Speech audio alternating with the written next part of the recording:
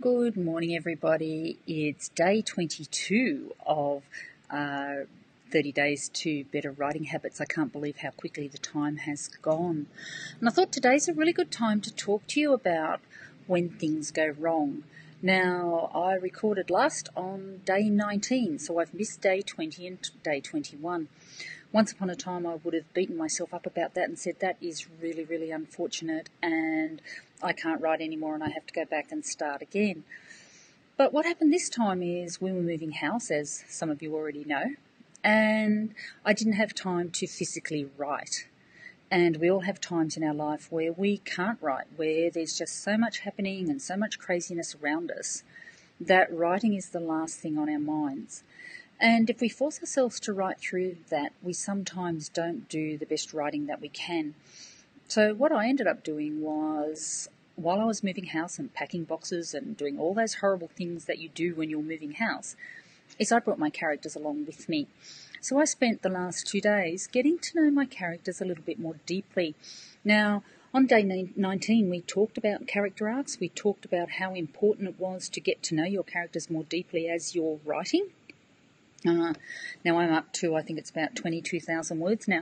So my characters are really starting to take on a life of their own. And I felt that now was as good a time as any to start having those conversations with them and finding out what their motivations are and what they really, really want out of this novel and what their obstacles are and how to push through and give them what they want. And it was a really interesting exercise because I thought I knew my characters, but how can you when you've only been working with them for a few weeks? And so just spending time having conversations and finding out what their reaction would be was a really, really great thing to do.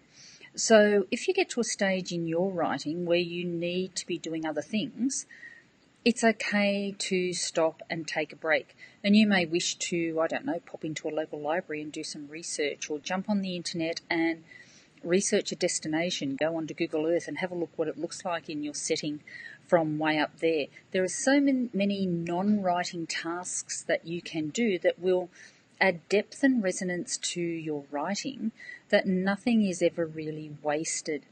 Now, we've moved into the big city, which is really exciting, and we walked across this footbridge across this freeway just outside our door. Now, I've always been a romance writer. I've always liked waterfalls and I've always liked deep nature in the rainforest of far north Queensland. And suddenly I found myself sitting or standing over the top of a freeway with 6 lanes of traffic and noise and everything everywhere. Now, the first thing we're going to do is take our chairs back and sit up there and do some writing.